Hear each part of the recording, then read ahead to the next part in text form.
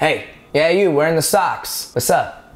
Welcome back to another episode of Freaky Friday. My name is Brennen Taylor and I'm your host. If you have no idea who I am, that's most of the world. Hit the subscribe button right now, turn on post notifications so you never miss a post. 2019 is a big year and we gotta start it right with a great Freaky Friday case. If you have no idea what Freaky Friday is, every Friday I talk about a case that is freaky, paranormal, scary, unsolved.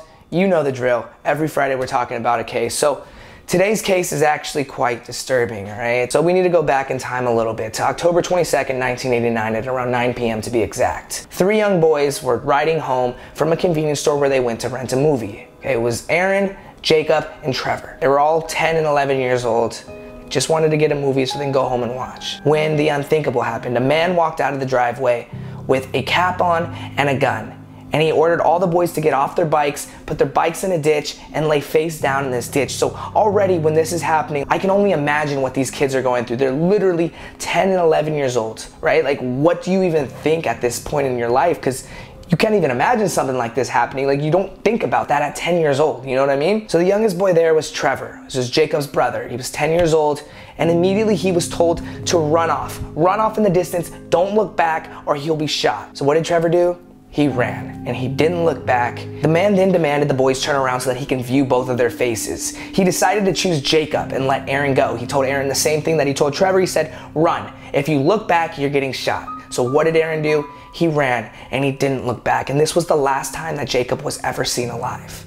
But something really weird about this whole case is that 10 months prior to the murder and disappearance of Jacob Wetterling, a similar incident happened to a 12-year-old boy named Jared Sherrill. He was abducted, sexually assaulted, physically threatened by a man wielding a gun who was later identified as Danny Heinrich, okay? So I'm gonna get more into this Danny guy. Danny guy is the actual murderer of Jacob Wetterling, who actually managed to escape being caught for 30 years. Yes, this case was just recently solved in 2016. This man literally murdered an 11-year-old boy, raped him, assaulted him, murdered him. His family never got a proper funeral just because this sick individual was able to hide his tracks.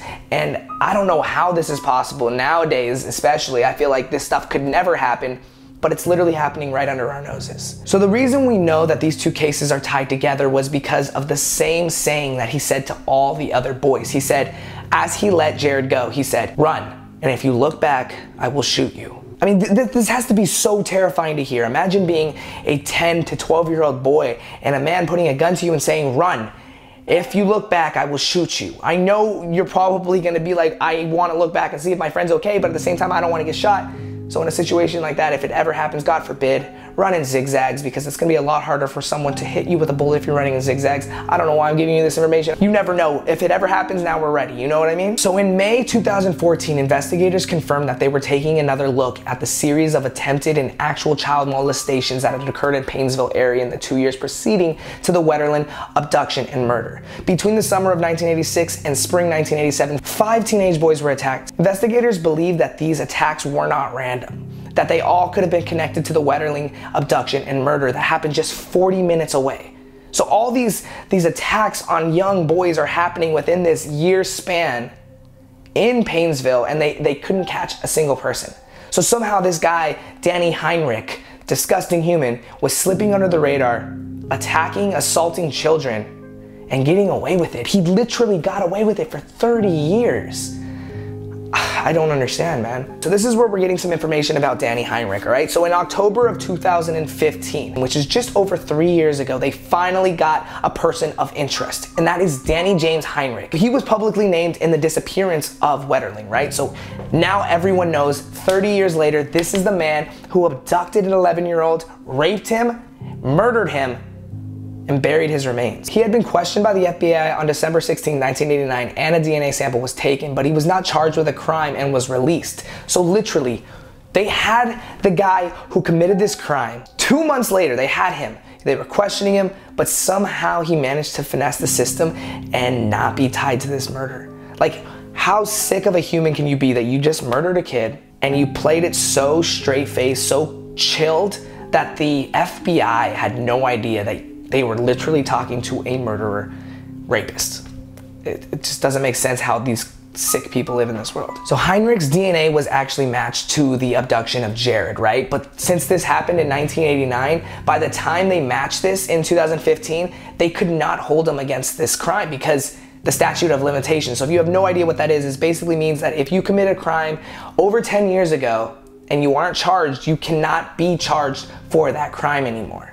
It's very weird. Like, hypothetically speaking, I killed someone and I got away with it for 20 years. You can't try to charge me 20 years from now for that crime because the statute of limitations are up. So dumb. This is the world we live in. This is America. However, a search warrant was granted. FBI and investigators rolled up to Heinrich's home and they found child pornography. So ultimately, this is what got him arrested. Not the murder, not the abduction, not the sexual assault of children, but child pornography is what got him locked up ultimately on October 28, 2015. So now Heinrich is in custody. There's nothing else that he can do but confess, right? Now there's these things called plea deals where he can get lower sentencing if he admits to his own crimes and such like that. So that's what happens now. Heinrich decided to cooperate with authorities as part of a plea bargain, and on September 1st, 2016 led investigators to a burial site. Jacob's clothing and human remains were unearthed from a pasture near Painesville, about 30 miles away from Wetterling's home and abduction site. And it was just a short distance from where Heinrich was living. So he was fine living just miles away from where he murdered and buried a child. On September 3rd, the remains were confirmed as Jacob by dental record, and Jacob's mother, Patty, actually went on the news and did indeed confirm that this was her child, and it was absolutely heartbreaking. I'll play footage of that right now. I want to say, Jacob, I'm so sorry. It's incredibly painful to know his last days, last hours, last minutes. I would love to talk to you all. I'm just not ready yet, because for us, Jacob was alive until we found him.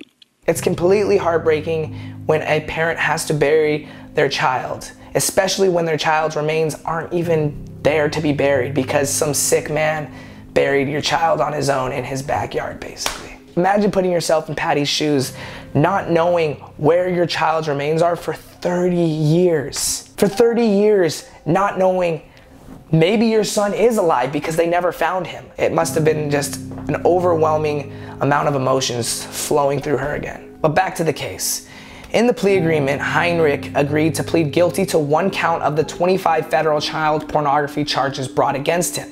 In addition to revealing the location of the body and pleading guilty, he also agreed to testify as to the details of the Wetterling crime. So Heinrich testified that he kidnapped and handcuffed the boy, drove him to this gravel pit where he molested, killed, and buried his body.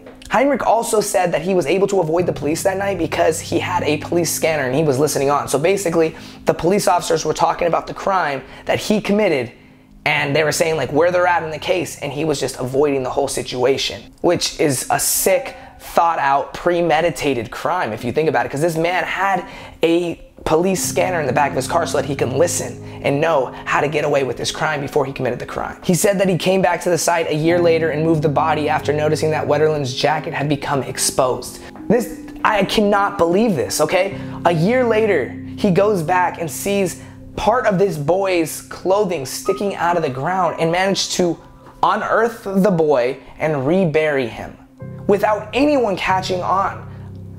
How does this happen? I mean, I've never been to Painesville, Minnesota, but how does this happen? I don't get it. During the court hearing, Heinrich also admitted to that earlier crime of molesting and sexually assaulting Jared Sherrill earlier that year. Okay, so this next part is what really kind of like gets under my skin, because this man ultimately got away with murder, all right? So in exchange for, you know, the plea deal and admitting to all this stuff, he was charged with the maximum amount of time for child pornography only, and that was 20 years. So this man raped, murdered, assaulted, kidnapped, buried, and ruined ultimately families' lives, and all he got was 20 years for owning child pornography. Is the justice system messed up?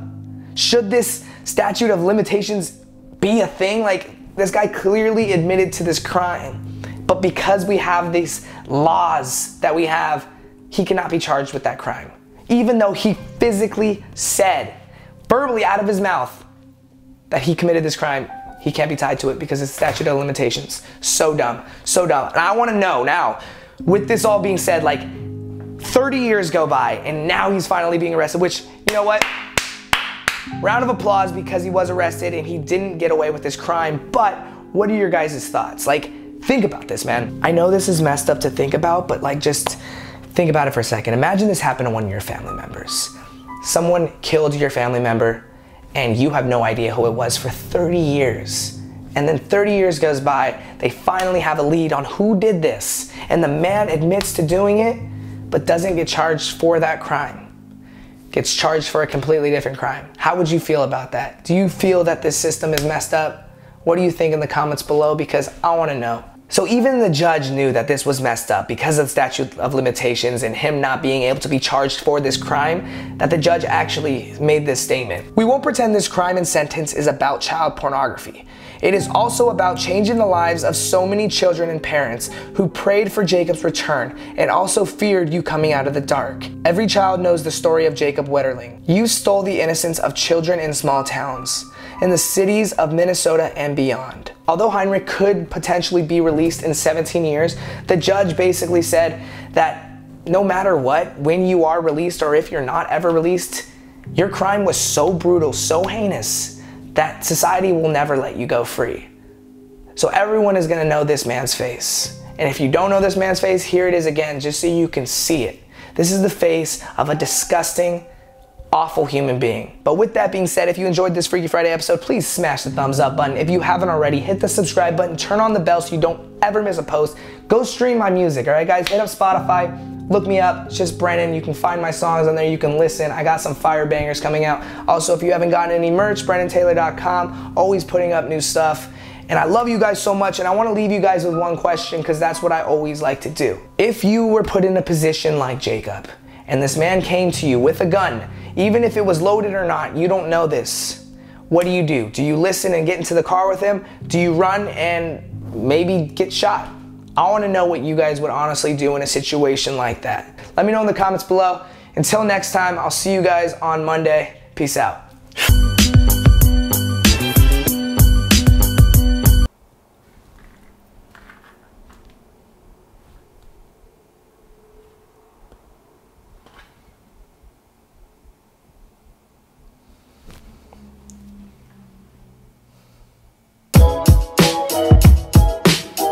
Make sure you guys check out yesterday's video, and also make sure you hit that subscribe button right now and turn on post notifications so you never miss a post. Follow me on my other social medias, and I'll see you guys tomorrow. Peace out.